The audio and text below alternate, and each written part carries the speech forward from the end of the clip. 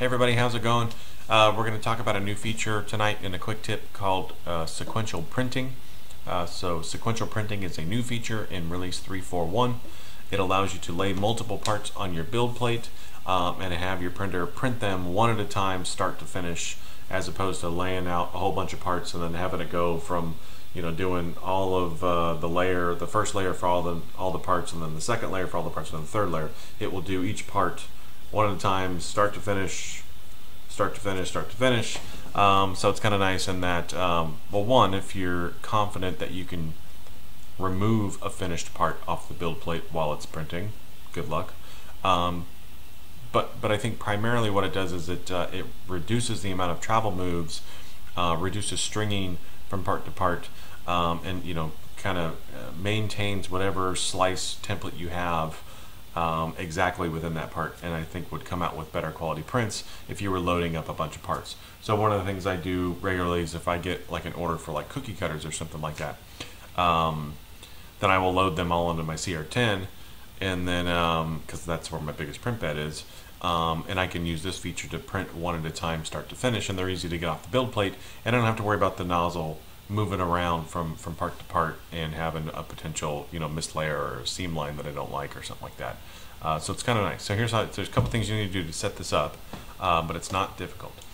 So you load in all your parts. Don't worry about part orientation on the bed. You don't have to worry about that. Go to printer, go to printer settings.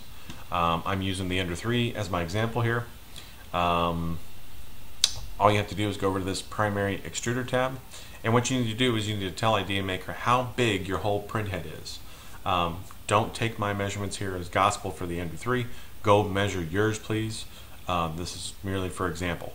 But what it's telling you to do here is measure from the left of your print head to the center of the nozzle, about, right? Get as close as you can.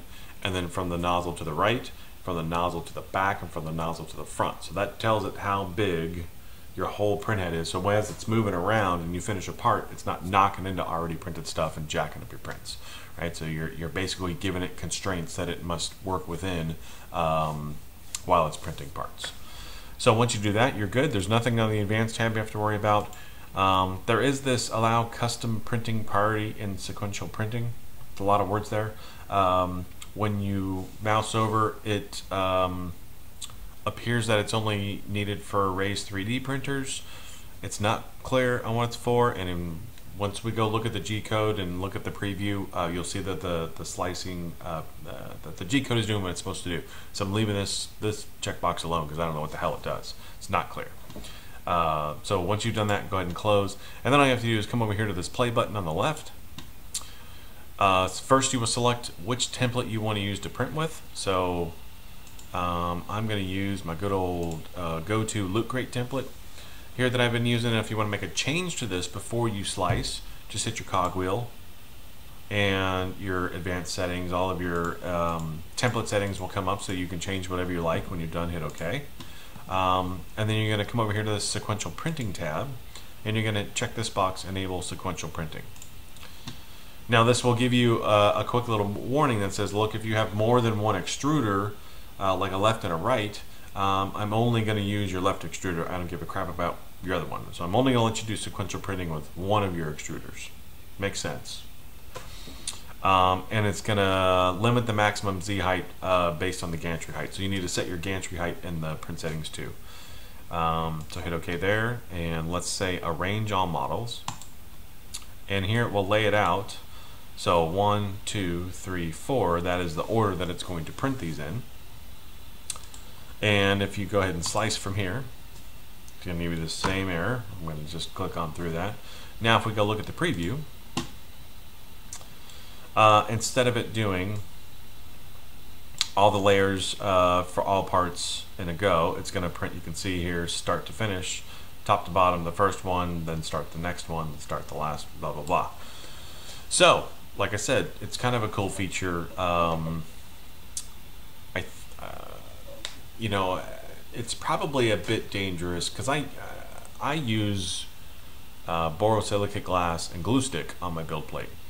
And so I would probably have a little bit of reservation about trying to peel off a print and not shift the bed or accidentally move the gantry or the print head out of position. So I don't know that I would try to peel a part off mid-print after it's finished, but I do like the aspect of it doing one part from start to finish and not moving all around the bed just because I have multiple parts on it. I do like it doing start to finish.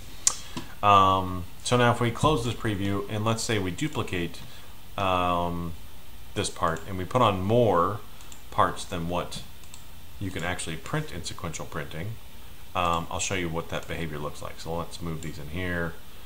We'll go back to our play button, back to sequential printing and arrange models, and you can tell that it's going to throw a couple of these outside, right? So it's going to the very edges of your build plate and it's saying, dude, I don't got room. Based on what you told me how big this head is, there's no room here. So make sure your measurements are right about your print head, and then use this arrange all models because that's sort of your that's your safety check, right? Now if we turn off sequential printing and let's get rid of a couple of these, and we go back to move here and say arrange all models, and let's just slice this with our normal Loot Crate template, and we look at the behavior here. It's standard behavior, right? It's all the boxes are essentially growing at the same time, layer by layer. So there's the difference. Now the big difference I saw there was in the print time, and I honestly think that this is a bug. I don't know that it's correct, so I'll do some extra testing on this. But you can see printing it the quote-unquote normal way says this is going to take a little over 2 hours to print.